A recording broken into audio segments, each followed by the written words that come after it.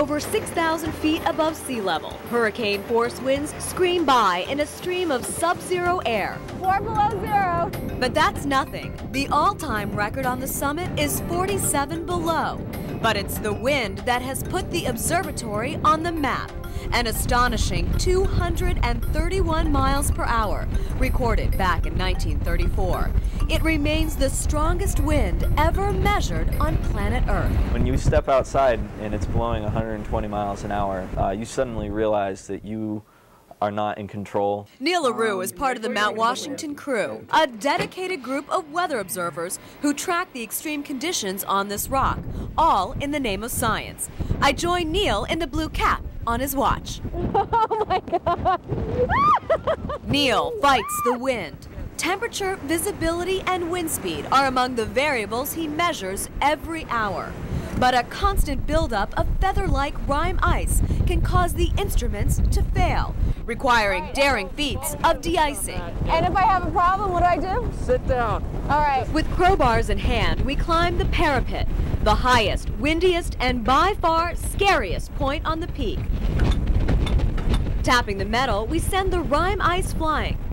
You definitely get used to the wind, and you almost can get cocky about it at times. We call ourselves wind snobs. Oh my God, I gotta get down! Inside, the wind records justified my fears. And it was gusting up around 91, 92 miles an hour at that time. Sending wind chill values to 50 below. So why is the weather so extreme? Mount Washington's elevation is the key, and it stands at the crossroads of 3 major storm tracks, making the ice-encrusted peak a natural weather laboratory. Just walking out the door, you realize that this environment could do serious damage to you. Requiring special cold weather gear, long underwear to start, fleece, ski pants, and plastic double boots, a down jacket, face mask, snow cap, and goggles, Gore-Tex shell, gloves, and an ice axe and crampons when needed. I love extreme weather. Meteorologist Chris Peruzzi manages the 6-person summit staff and has worked at the observatory for 2 years. I couldn't ask for a better job right now at this time of my life. But at this time of year, just getting to her dream job is a challenge. The Snowcat ride up can take hours, and she needs to be prepared to walk the distance just in case. Good morning from the Mount Washington Observatory. For current weather, we have freezing fog and a visibility of 1/8 of a mile. The weather observers work grueling 12-hour shifts. Much time is spent keeping meticulous records of hourly observations.